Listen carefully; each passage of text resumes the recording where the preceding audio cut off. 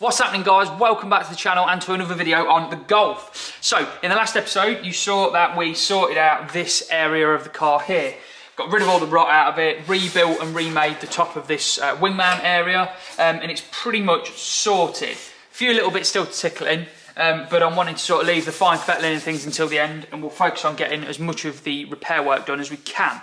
So in this episode we're going to be moving on to removing the floor. I've braced the shell as much as I can.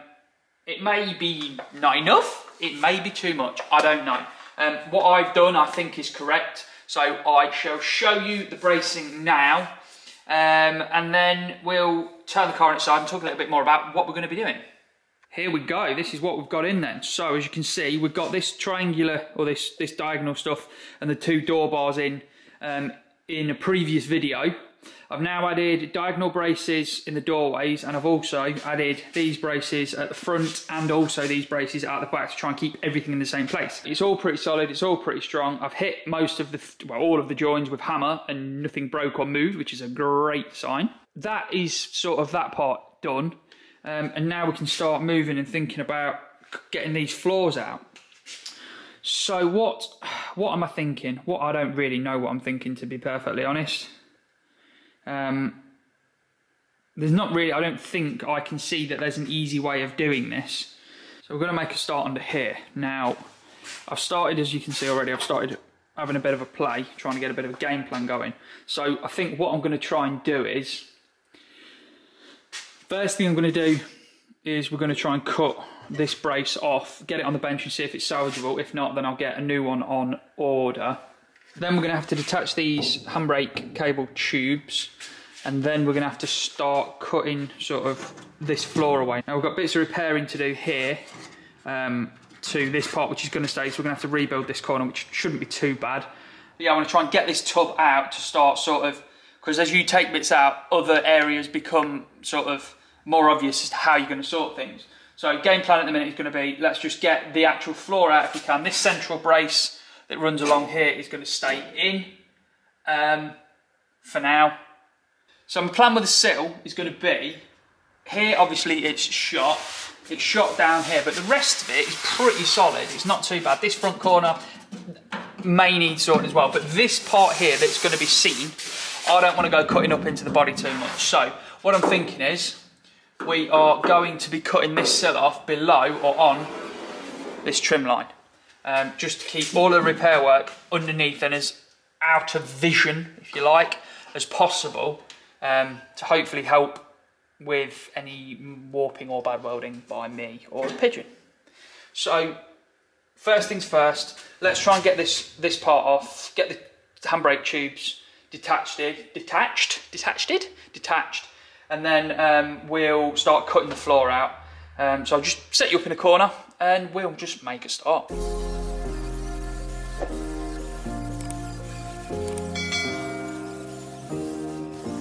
Thinking that I could have done something, but now I'm left with an empty heart. No making amends, no waking up beside you and holding you till we forget it all. How could I know there was no second chances? Like dominoes, my life got really scattered. You couldn't keep the door shut, and now the frostbite's creeping in. 'Cause I've been stone cold since you left me here. So come home, why won't you reappear? Things that I said came out totally wrong. Can't speak of the truth when it's tainted. I fell into a big black hole. It got me stone cold.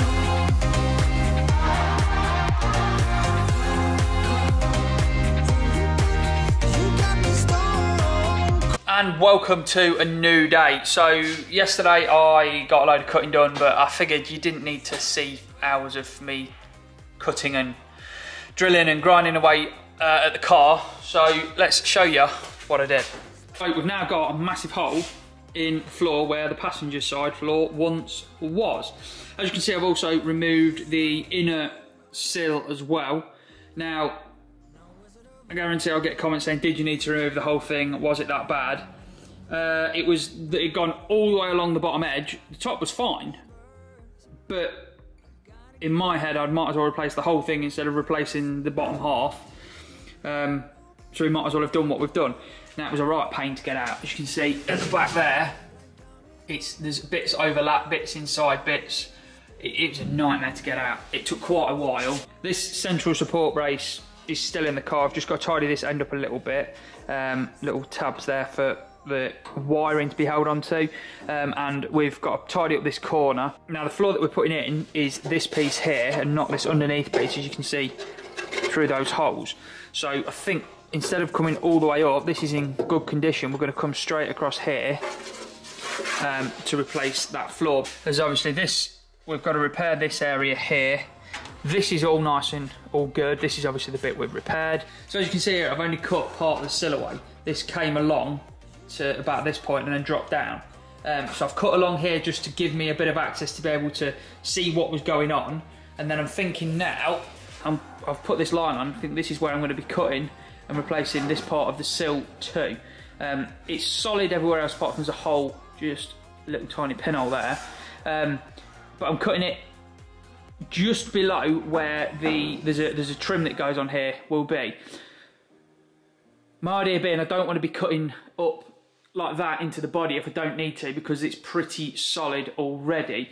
I've also drawn the arch on, the arch cover, which is then I'm going to be cutting this and replacing this arch inside that. So when the plastic cover goes on, it hides any potential joints. So I am going to be trying to get the joints as good as I can, but in my head, there's no point in me cutting up here and risk seeing a joint on a flat panel when I can cut here, still into good metal, weld this replacement piece in, and then never have the worry of it ever being seen of a joint.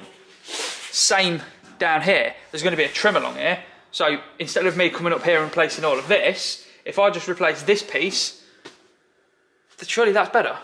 But that's what I'm doing anyway. I'm not cutting the rest of it out. Plus, not cutting all of this out helps to keep the door opening the right size. So, like I say, I've not filmed a massive amount of me doing what I've done because there's been a lot of sitting around, a lot of head scratching, a lot of trying this, trying that, and I'm sort of making it up as I go along. I may have cut too much out, I may not have cut enough out, but let me roll the car over and I'll show you what else I've done on the underneath. So here is the underside of the car. We've got a nice big hole where the floor used to be. Coming to the back, you've got, we've had to cut bits of the inner arch out. This piece I've got as a complete replacement. This piece we're going to have to make this bottom corner again. We've got this inner strengthening piece here, which just sort of ties a few bits together, I think.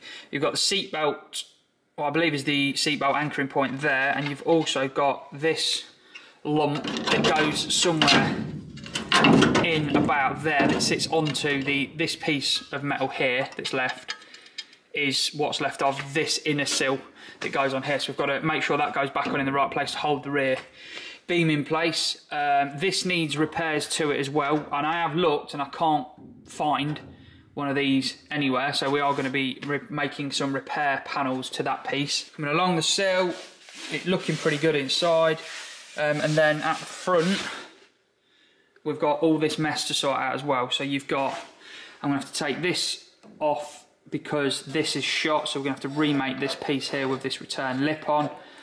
We've got to get the inner floor off of this piece. I've cut a patch out of here that then also needs fixing, which we're going to make bigger and go all the way around that so we know it's all correct. Still going to get this piece of what's left of the inner sill off, tidy it all up. So I know on the rest of the car I've been making it up as I go along, but on this bit I really am making it up as I go along. I'm really not sure what to be saying to you guys, to be honest. The other bits have been sort of a job. This is going to drag on for a good couple of weeks, I think, this area alone, because I can't just replace the floor because I've got to replace the inner sill. But I can't just replace the inner sill because I've got to repair all these bits at the front. And I can't just replace the inner sill because I've got to repair all these bits at the back, which then leads on to I've got to repair the inner arch, which then leads on to I've got to cut all the rear panel away. It just goes on and on and on and on and keeps sort of building and building and building and building into that. Just a bit of a bigger job every time you do anything. Right, so I've removed a couple of bits that I wanted to get off. We've removed the lifting point, which we need to sort of clean up, sort out and get ready to go back on it. But we've got to replace all of this section here, which we're going to have to make because I can't get hold of it anywhere. First thing I'm going to do, I think, is we're going to make a panel to go over this. I'm going to try this one a different way that someone suggested, of making the panel before you making the repair panel before you go cutting the hole in the car. So we'll give that a go and see how I get on with that. And there's the panel that's been made, sat on the car, or clamped on the car in the place. Looks pretty good, fits as I wanted it to. So I've drawn around that with Sharpie. You can see there. So we'll get the grinder, cut that out now, and then put the new plate on. So there's the hole that we've cut, looking, a hole in some metal. I've started cleaning a bit up. It does need a lot more cleaning and a lot more attention.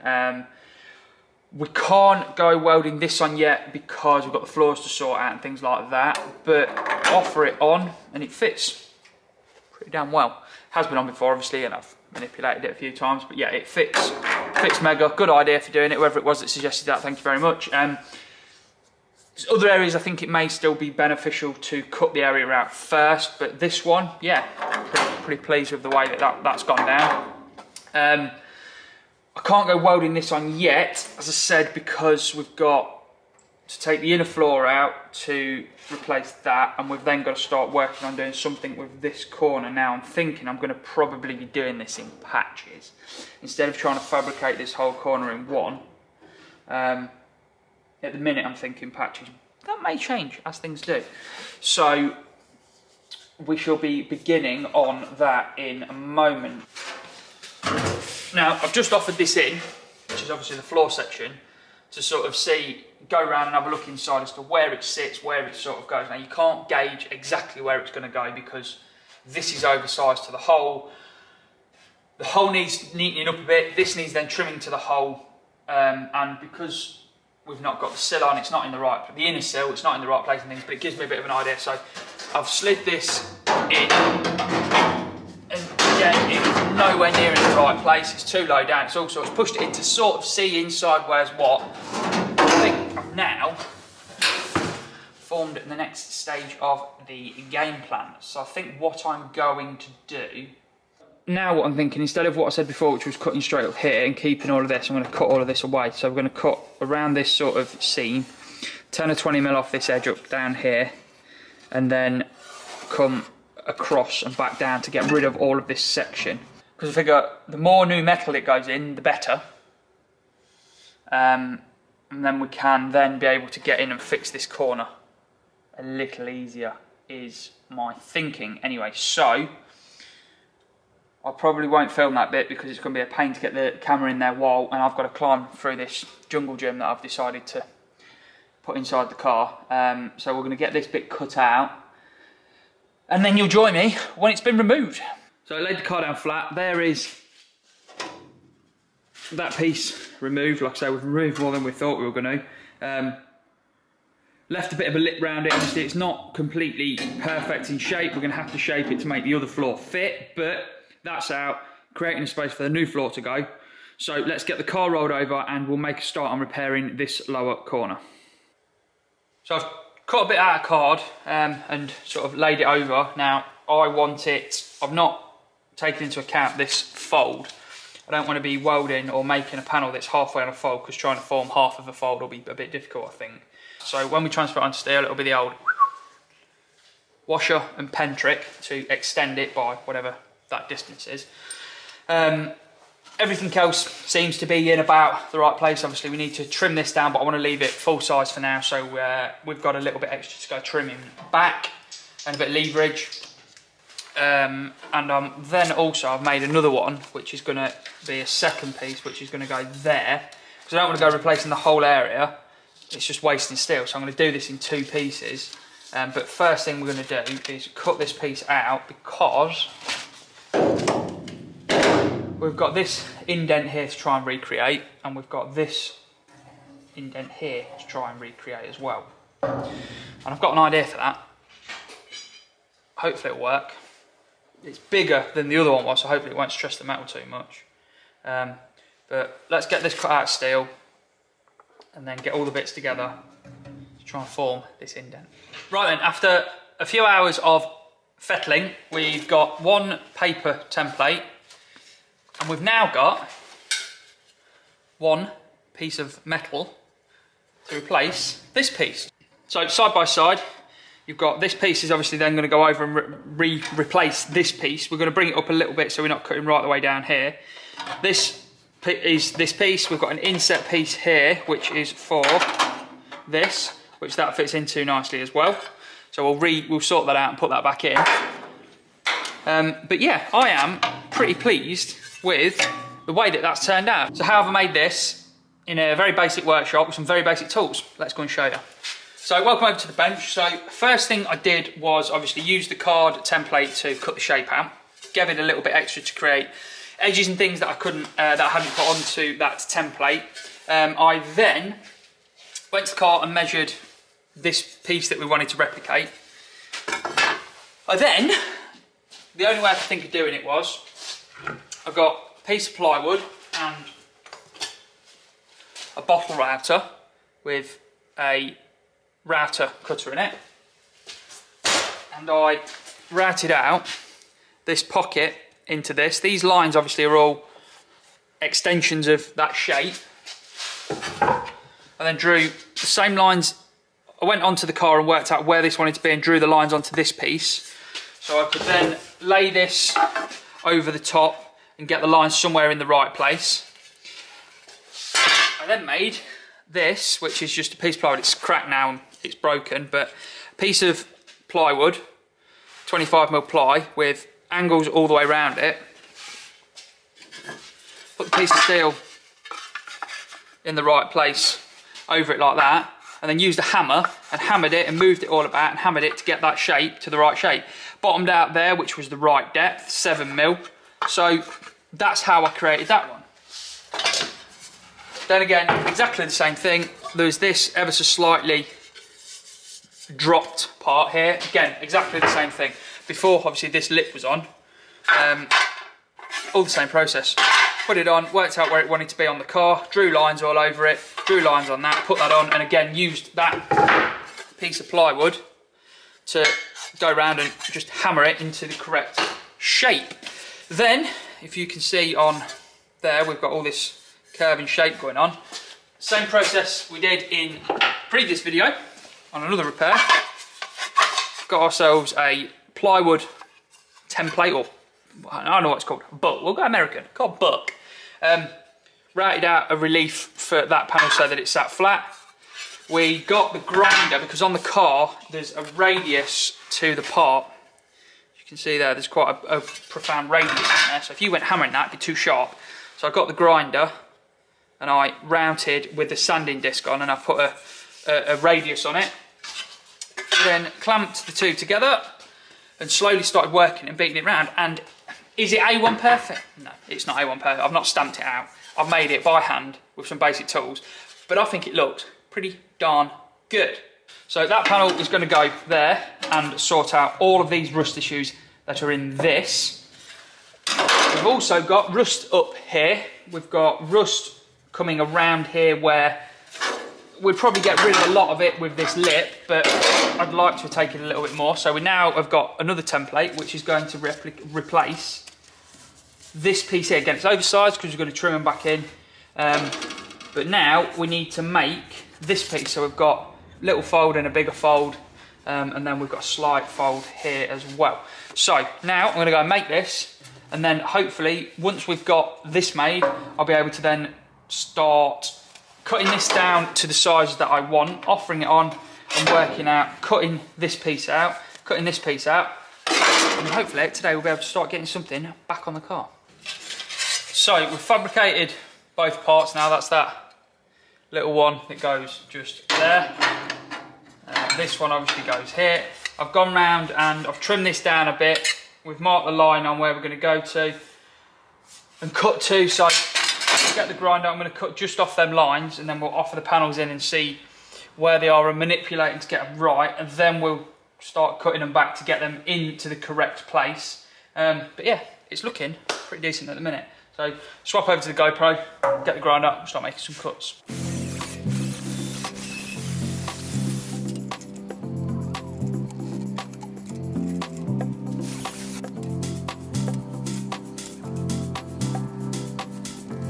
And there it is, that bit cut out.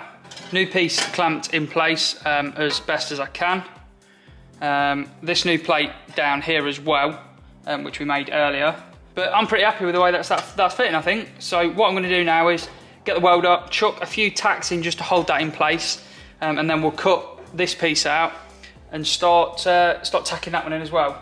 Now I'm only going to tack these in, I'm not fully welding them yet, because I've got everything else going on and I'll weld it all up at once, but I want to make sure it's in the right place. I don't want to go welding it and then having to alter something. So let's tack them in, cut this next bit out and get that next bit on, and then we're well on our way.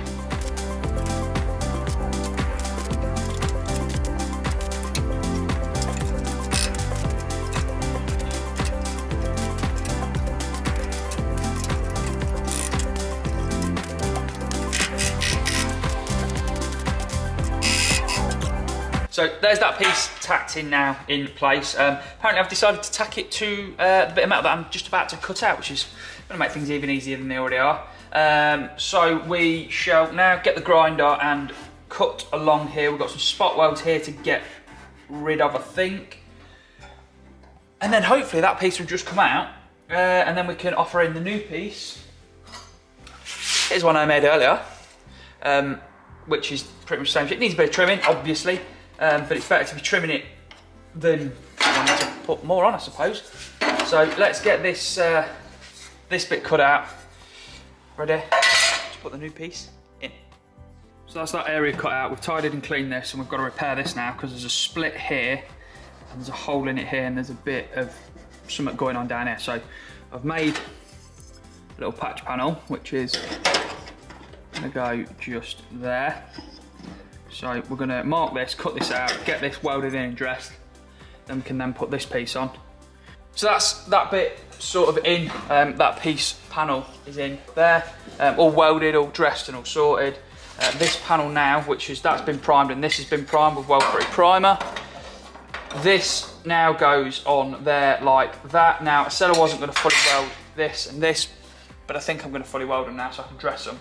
And that's that little area sort of dealt with then. So let's just get on with welding them on and get this bit done. So there is that all welded in now. Some welds look really good, some welds don't look the best, but I've been playing with different settings and different techniques and things on it, so I'm pretty happy with the way we've got this going now. So now I'm going to get into it, get it all dressed, and then we'll chuck some primer on it, and hopefully it's nice and seamless. And there we have that all in, welded, dressed, and ready for some primer. So I am well pleased with how that's turned out. Obviously this was all rusty. There was rust all around here, rust up here. We've fixed all of that, and we're now back to some solid metal. So let me chuck some primer on this now. There it is, primed, done, finished. Little bit of hole fill in here to do.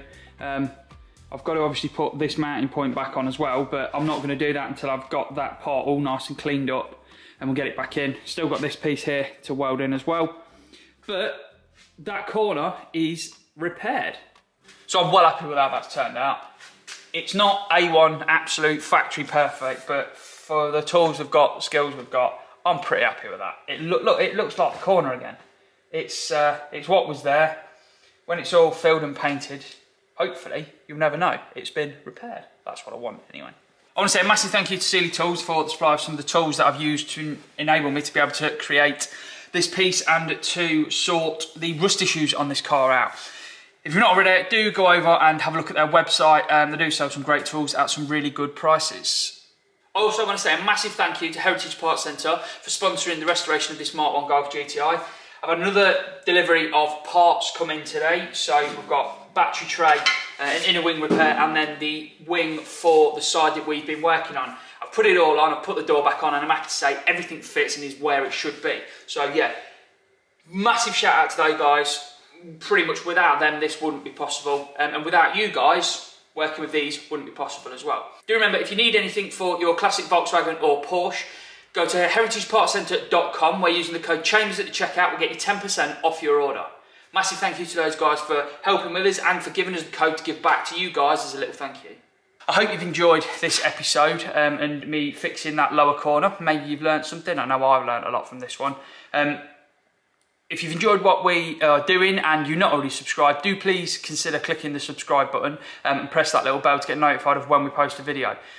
We're chasing down 20,000 subscribers, and every single one of you that subscribes helps us get to that number. I'm aiming to get there by Christmas. Let's see if we can do it. Thank you all so much as well for liking and commenting on the videos. It all massively, massively helps within YouTube's algorithm of getting us out to other people that wouldn't know about us and haven't seen us before, and helping us get to that 20,000 subscriber target. As you can see, sporting a new bit of merch, the DAC Industries woolly hats. I had quite a few comments on these when I appeared on camera wearing a woolly hat saying, why don't you get some made with a logo in? So I've done that. We've got burgundy and I've also got black ones. They look blue for some reason, but they're black. All of the info for those is in the description. Do please, if you want to order one, either drop me a DM on Instagram at dan.a.chambers or drop me an email, which is in my About Me page on YouTube. Just to check, because I've not ordered many and I don't want to go have loads of people start sending money in and buying them when I've not got any stock left. So do please just drop me a DM or an email just to check that we've still got stock of those. We'll leave that one there then, guys. Thank you all so much. If this is the first video you've seen of this channel or of this series, click here for a link to episode 1 of this restoration saga. Until next time, guys, enjoy.